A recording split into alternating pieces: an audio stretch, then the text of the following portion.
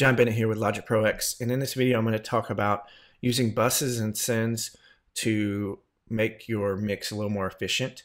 And this is something I'm fairly new to because I typically will just load my plugins that I want.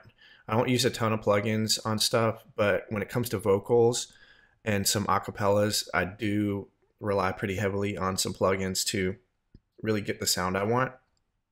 And once you get a few of those going on in your project, and it can really kind of put a hurting on your CPU, things like that. So I'm going to show you a more efficient way to do it. This is a template I have that I usually open up and I start with. These top 3 or 4 tracks here are the voiceover tracks that I typically will use. And you can see they have several plugins on them. And what happens is I'll do a voiceover. I usually duplicate the track, so I end up getting a ton of these. So let's take this one. Let's take these actually. And this is another feature in Logic Pro X. You can highlight all the tracks you want to move. I'm going to drag them down to the bottom, and you'll see why here in a minute.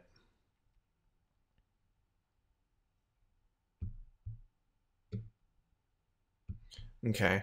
And then if you pop open any, let's just do a new track here, new audio track. And then we say we want to send it to bus 1. When you say you're going to bus something, think about it like you're just channeling all of the audio to another source, and it's going to be filtered through that source. It's kind of like putting a plug-in on it. But let me show you what happens. You do that. And then if we open up the mixer by pressing X, we now have this new auxiliary track this was not here before, okay? And the reason it created that because there was nowhere to send that bus. So bus 1 is going to here, right? And I want this to be where instead of me duplicating tracks and doing these particular plugins, I want just to create a new track and bus it to it. So I'm going to drag these over here. Okay. And I don't need the echo anymore on that. I wasn't even using it. So I'm going to take that off.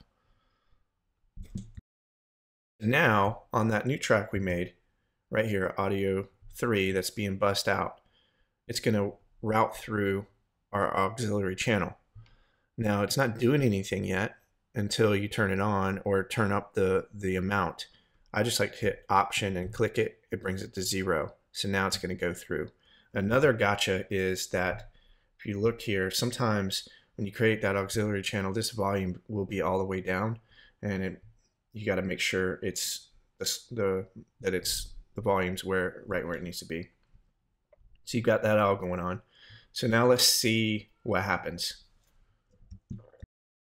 As this is a vocal bus, I'm going to just bring in an acapella so we can kind of listen to see what it does. I just got this acapella here. I'm just going to drag it in. Let's solo this.